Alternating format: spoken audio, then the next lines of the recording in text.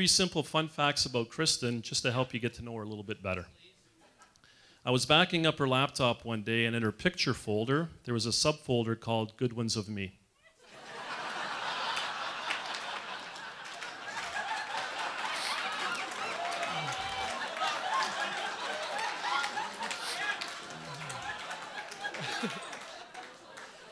When Kristen heard about the movie A Star is Born, she actually thought they made a movie about her.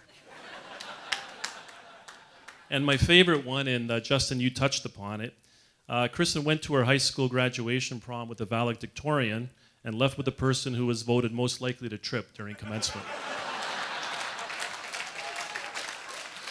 But again, just to clarify, Kristen was not dating at the time. She went to the prom with her friend Anthony and then eventually married the guy she left with. So I think you know who's who on that one. Mr. Fraser Stewart, I look up to you because I have no other choice.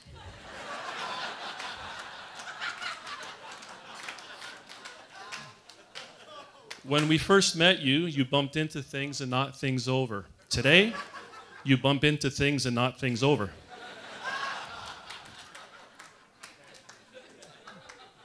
You are the son I have always dreamt of having.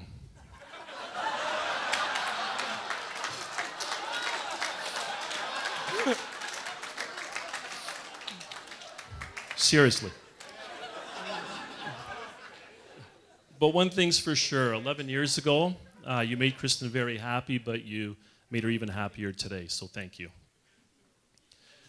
Many of you may not know this, but a few years ago, Kristen was almost engaged and married, and it had nothing to do with Fraser. This is a true story. Our family took a trip to Europe back in 2011. It included a week-long cruise, and one of the day stops was Turkey.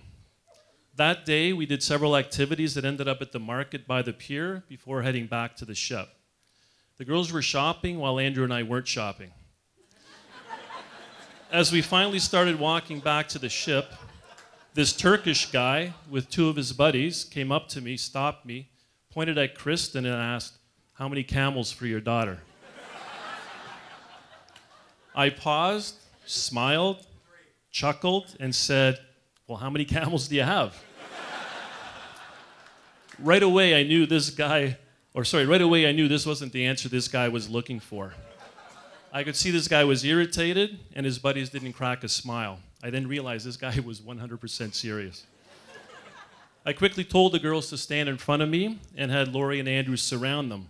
Started walking towards the ship. 3 guys walked beside us for about 30 seconds and then turned around and left. So after getting back on the ship, we all felt a sense of relief. We were in a safe place. When we got back to the room, I did what any other father would do and Googled, how many camels on average does a father get for his daughter?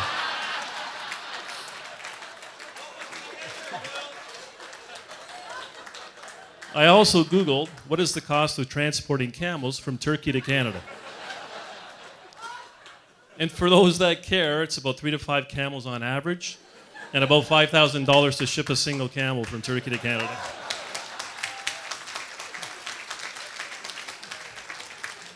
I always look back at that and wonder if I said 3, instead of asking him how many he had, how different our lives would be today. But it all worked out in the end, and here we are today. So in closing, Kristen, there are not enough camels in the world to express how much you mean to me. Seriously. You heard Lori talk about you as a child and the many dreams you made true for her. I just want to let you know, dads have dreams too. Today, a dream came true for me as well.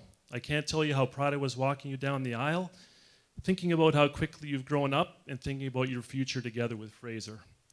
You truly are an absolutely beautiful bride, as well as a beautiful person both inside and out. Definitely a very, very special moment for me.